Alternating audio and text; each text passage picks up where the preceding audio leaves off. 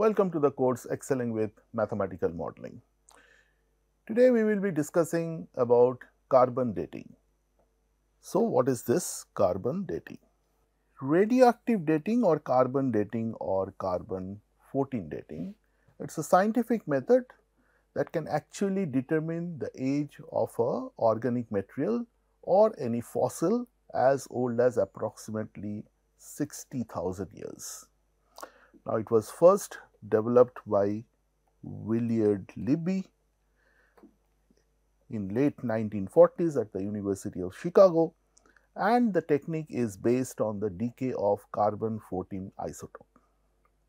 And he also won Nobel Prize later on because of this discovery. So, what is the technique? So, what happens is that every living being or every living thing is made of carbon. So, if you look at the video, so this plant, they grab this CO2 from the outside and use it to form some complex molecules. The animals eat the plants and then they get the carbon from there. But there are more than one form of carbon. So, a typical carbon atom will consist of 6 protons and 6 neutrons. We call them carbon 12. Now, high above the atmosphere, these cosmic rays, they hit this nitrogen atom and create a carbon which consists of 6 protons, but 8 neutrons. We call this carbon 14. Now, both carbon 12 and carbon 14, they behave alike, but there is one attribute that separates this carbon 14 from carbon 12. Carbon 14 is unstable. And when a person dies or when an animal dies, this carbon 14, it disintegrates. And it takes approximately 5,730 years to reduce this carbon 14 to half of its size, and we call that the half-life of carbon 14. So,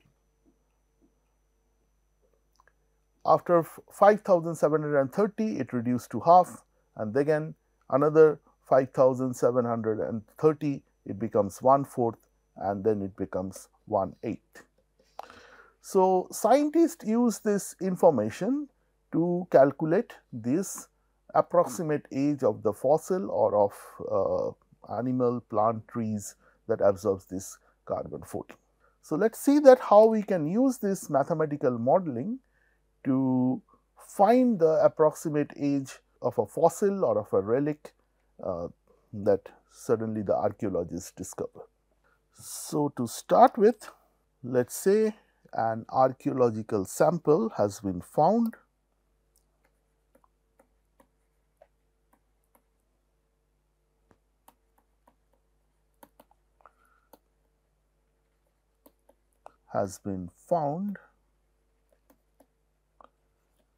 And whose age needs to be determined. So, we consider let AT is the amount of carbon 14 present in the sample at time t. So, please remember this carbon 14, when the thing is living, there is no problem, but when that thing is dead, then this carbon 14 starts disintegrating or leave the body. So, the differential equation which will follow this will be given by dA dt is equal to some lambda times A, and we call it a radioactive decay law. Now, this is quite easy to solve. So, you separate the variables minus lambda dt, you integrate both sides, this will ln A minus lambda t plus some constant, and let us take it as ln A0. So, we will get ln A by ln A0, sorry, ln A minus ln A0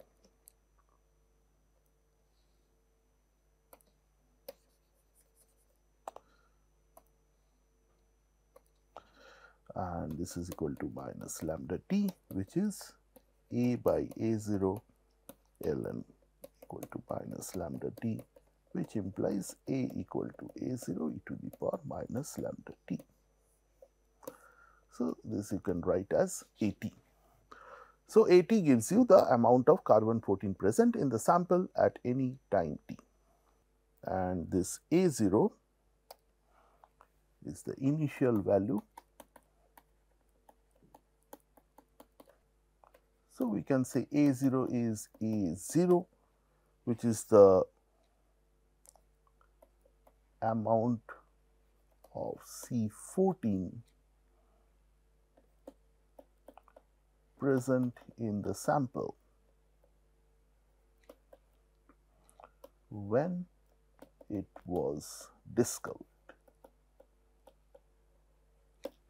Now, say if we want to calculate what is the rate of disintegration,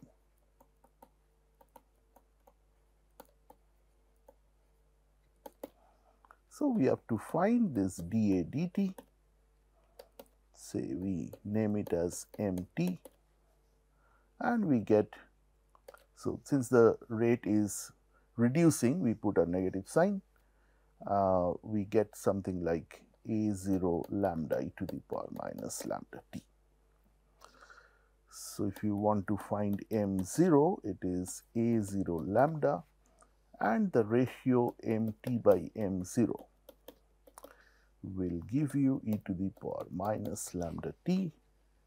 From here, you can calculate this value of t is equal to 1 by lambda ln m0 by mt.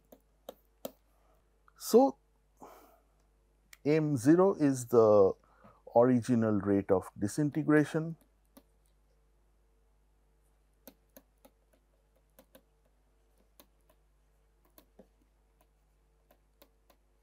at time t equal to 0, and t gives the age of the sample, provided you can measure this m0 and this mt. The same can be told from here also, that from here we can get this AT by A0, which is equal to the power minus lambda t, and then from here also t you can calculate ln AT by A0. So, you can calculate the approximate age of the given sample either using this or using this, provided which information is available to you. Now, let us quickly define what is half-life. So, half-life is the amount of time required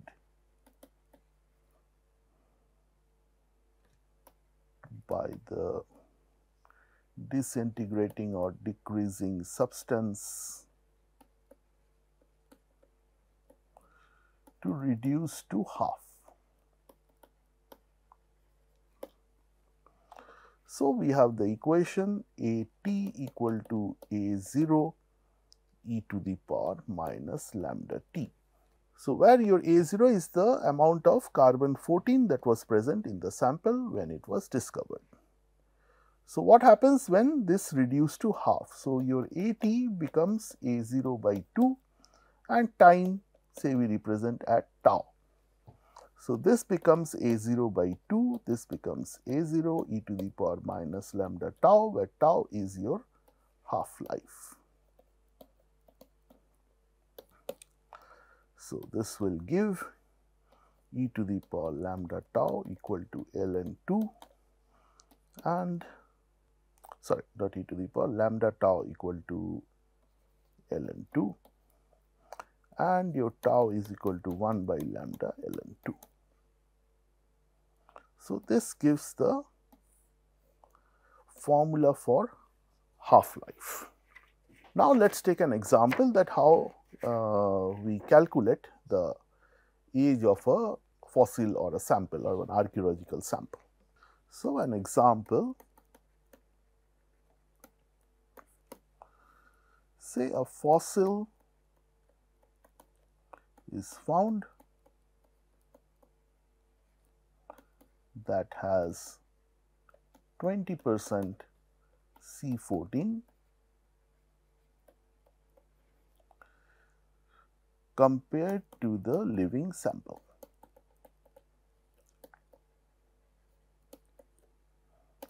So, how old is the fossil?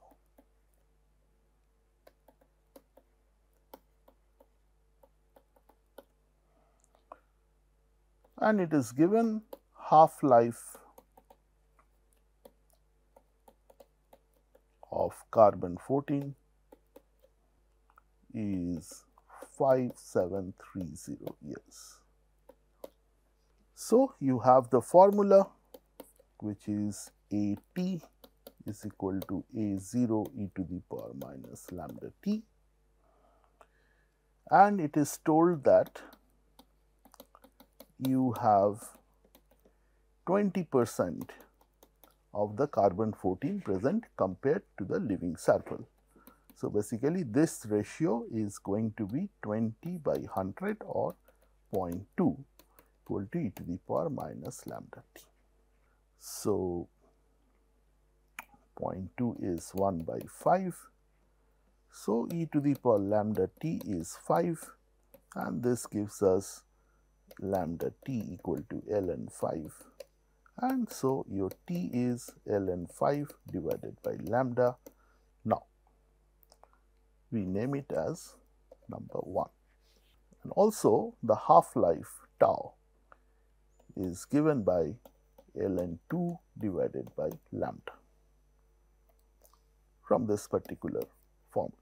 So, from this and this we eliminate this lambda, and you get t equal to, so I just get lambda equal to ln by t. So, this t will be equal to tau ln 5 by ln 2, and if you substitute all these values, this is 5730 multiplied by ln 5, which is 1.6094 divided by ln 2, 0.6931, and after simplification it will approximately give 13305 years.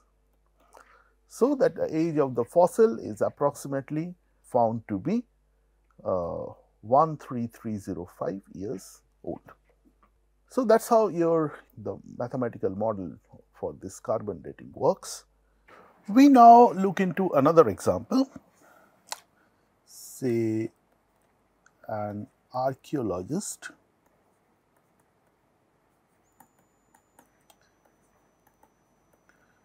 digs up a human skull.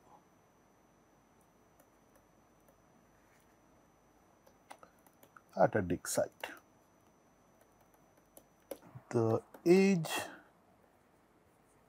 of the skull is 11460 years. So, we have to find what is the concentration of this carbon 14 of its initial condition. So, if the concentration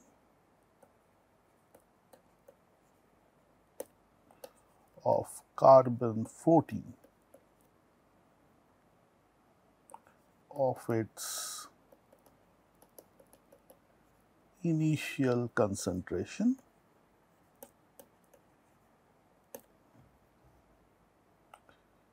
be x, then what is the value of x?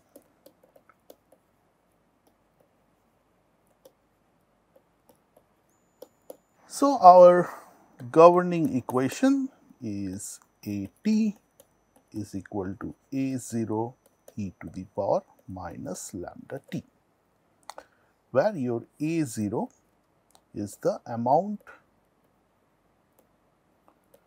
of C14 present in the skull when it was discovered.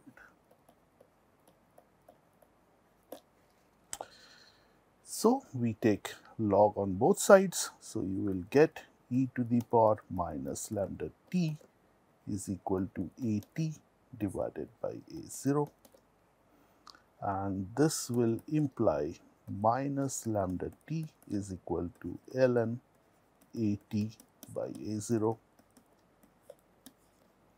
and this implies t is equal to 1 by lambda ln AT by A0.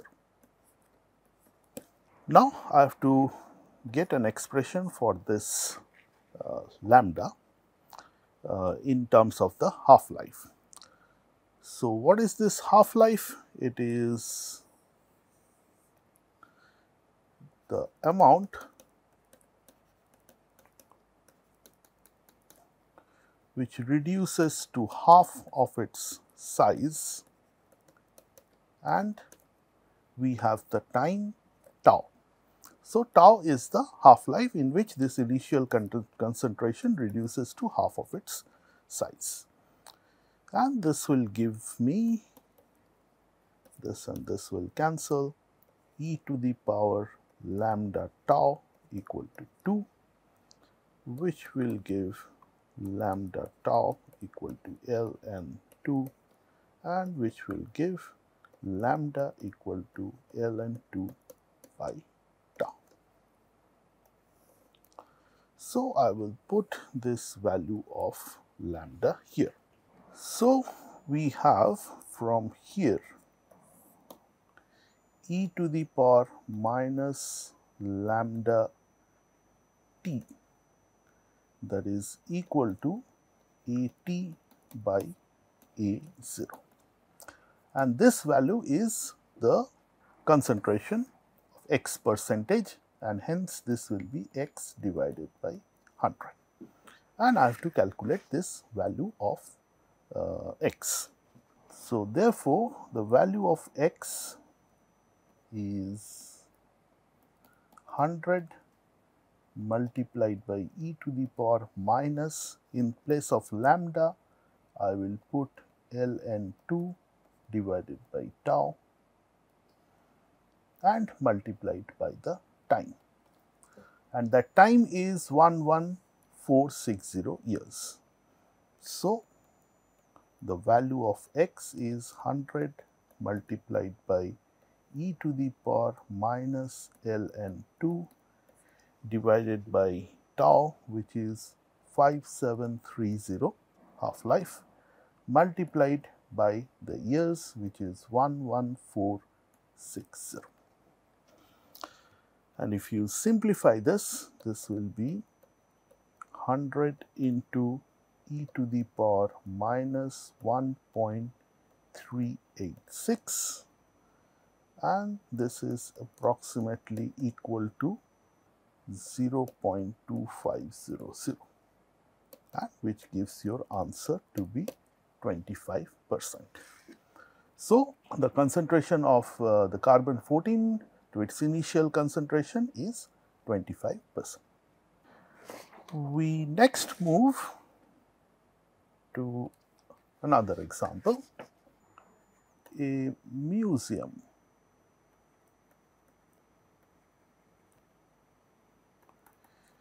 is testing the authenticity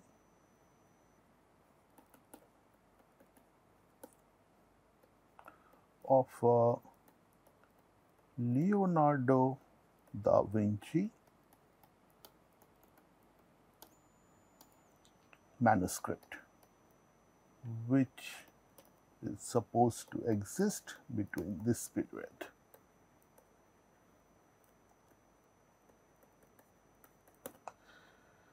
So, the museum send a paper sample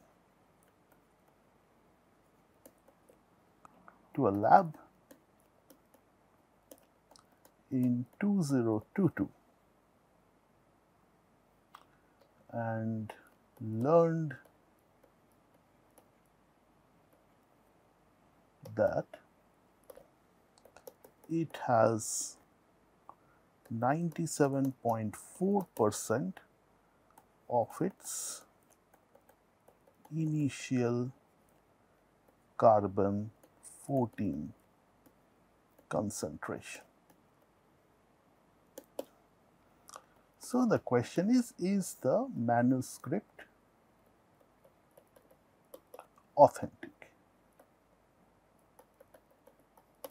So, the museum got a manuscript claimed to be by Leonardo da Vinci, and they spent the paper for this testing and learned that 97.4% of its initial carbon 14 concentration, and they want to check that whether the authenticity of this manuscript.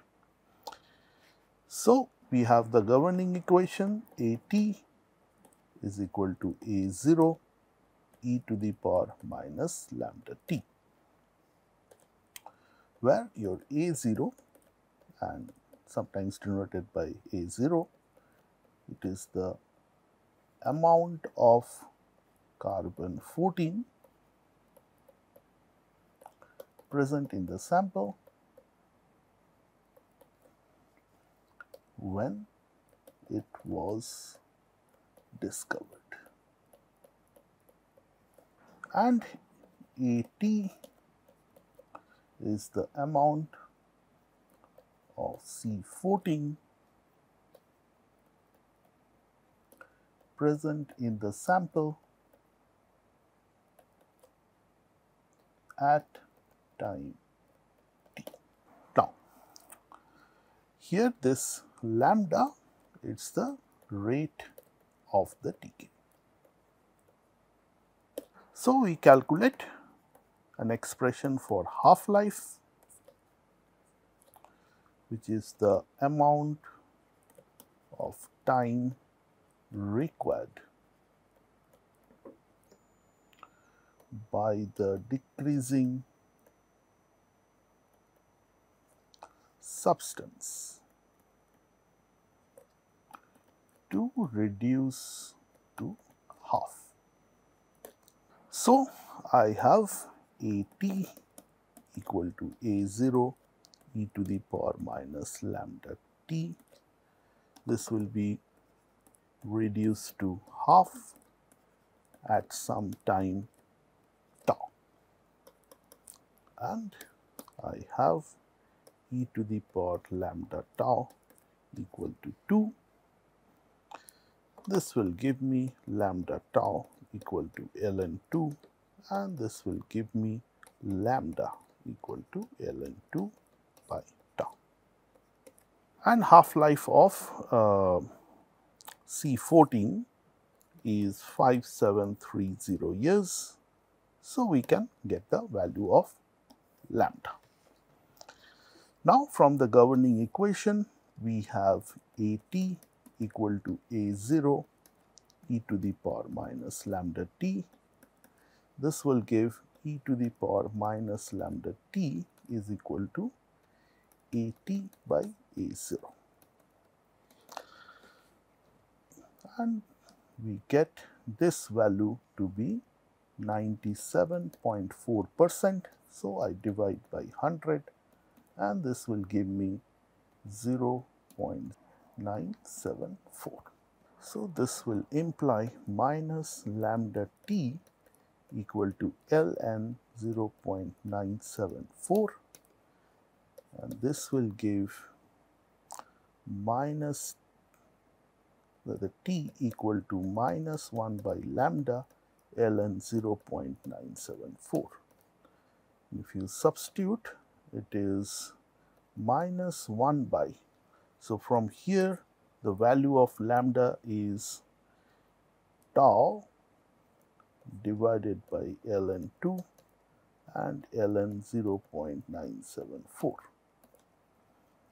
So you get minus 5730 divided by ln 2 is 0.693 and ln 0.974 will be given by minus 0.02634, and this value is approximately equal to 218 years, and that is the age of the paper. So, this paper is made, so that it was went to the lab for the lab test in 2022, and if the 218 years, if I subtract, so I get this is equal to 1804. So, this does not fall in this period, and hence the conclusion is that the manuscript that is claimed to be of Leonardo da Vinci's is not authentic. So, that is how you test a sample and check the authenticity of a relic or a fossil or a bone, like that. Let us take another example. Say this Shroud of Turin. So, the problem is that the British Museum was authorized in 1988 by the Vatican to find the approximate date of this relic known as Shroud of Turin. So, if you can see this figure, so it is believed that when Jesus Christ was crucified, this was the only cloth that covers his body, and there is a mysterious image that has appeared on that cloth. So, that is why it is quite important, and the Vatican wants to find what is the approximate age of that cloth. And the information they have given, that the British Museum, the reports confirm that the cloth fiber contains 92% and 93% of their original carbon 14. So, what will be the approximate age of this Shroud of Turin? So, that was the challenge that was placed before them, and they use this method of carbon dating. So, if we do that, so we have this half life lambda is equal to 1 by tau ln 2. So, if I put the value of half life of carbon 14, it is 5730, and this is approximately will be equal to 0.000121. So, I get my formula A t equal to A0 e to the power minus lambda, which is 0.000121 t. So, I get t equal to minus 1 by 0.000121 ln A t divided by A0. So, this is now my formula. So, in that formula, 1 by 0.000121 ln A t by A0, I have the information that contains 92 and 93%. So, they gave you an approximate value. So, what is my T1? So, if I substitute minus 1 by 0.000121 ln, this is 0.92, and that will approximately give me 689 years. And if I put the value log of 0.93, that will be approximately giving me 600 years. So, they were authorized in 1988. So, if I write 1988 minus 689, that gives me 1299, and 1988 minus 600 gives me 1380. So, they give that okay, the shroud of Turin, it is between 1299 to 1388 AD. So, that is how we calculate using mathematical model and this technique of carbon dating to approximately find the age of a particular fossil or relic. In this case, it was shroud of Turin. So, with that we come to the end of this lecture about the mathematical model of this carbon dating. In the next lecture, we will take up some very interesting models. Till then,